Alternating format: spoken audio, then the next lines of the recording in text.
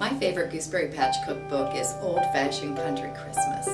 And it was our very first cookbook, and we put it together back in 1992.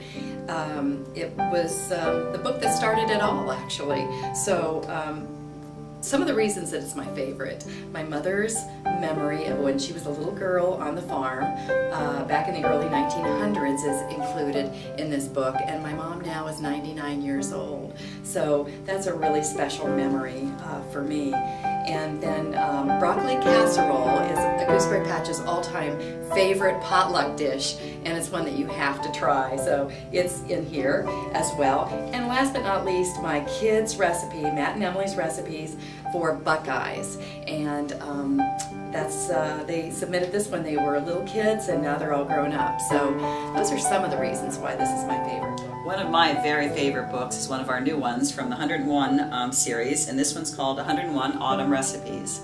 It's a new series that we just started. We've added photographs to them, so I think it helps you imagine a little bit at home what you want to try.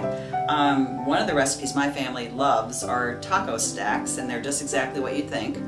Easy to do, makes everybody happy, and on a chilly night in the fall, they taste delicious.